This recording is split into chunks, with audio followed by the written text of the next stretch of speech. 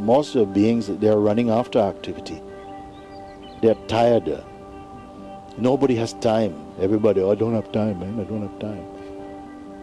So something is behind, something is running, breathless, chasing the wind.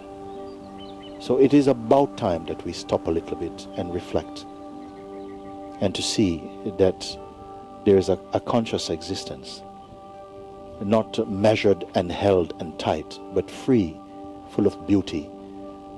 That comes out of real observing.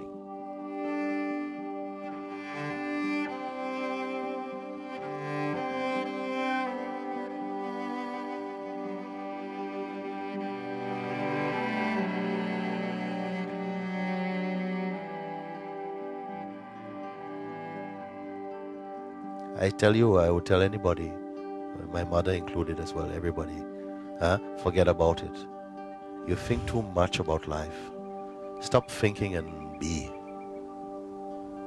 Then you come into the wealth of existence, the beauty and the power, the joy.